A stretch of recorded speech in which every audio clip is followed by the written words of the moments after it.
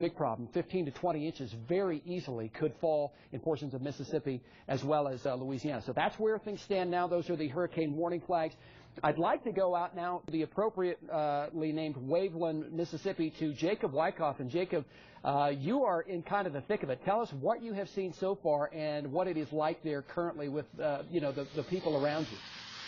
Well, as you can see, I'm right on Beach Boulevard here in Waveland, Mississippi, and the waves are crashing over Beach Boulevard, and we're telling people to stay away from driving on this, but they don't seem to be listening to our warnings. In fact, we have reports of cars that are stuck a couple feet of water right down the road. So this is a pretty dangerous situation here in Waveland.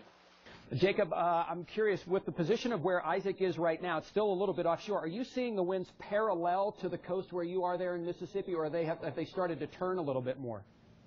Yeah, it is starting to get a little more parallel. In the morning, it was more northeast, and we're starting to see a more basically east and more north wind.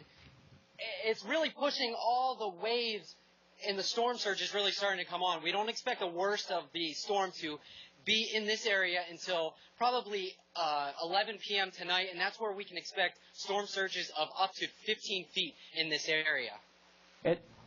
And Jacob, that was actually going to be one of my questions, because I know heavy rain is going to be a problem where you are, but storm surge also. I mean, this is a Category 1 storm, not nearly as big as Katrina, but a lot slower moving, which maybe is of even more concern for residents.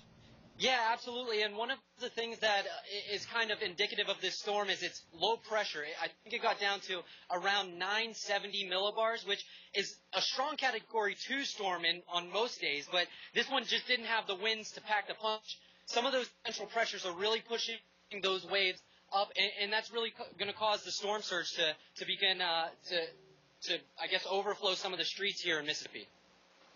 Well, Jacob, we really appreciate your, in-person look at what's happening there in Waveland, Mississippi. We're actually going to try to connect with Jacob as we go through the time frame that this storm is off the coast and then on the coast. Jacob, again, stay safe, and thanks for your eyewitness reporting. Adam, we will try to keep you up to date on the storm. Of course, Mike Daniels is in at 5, where you can track the latest on our website, KOAA.com. It's fascinating.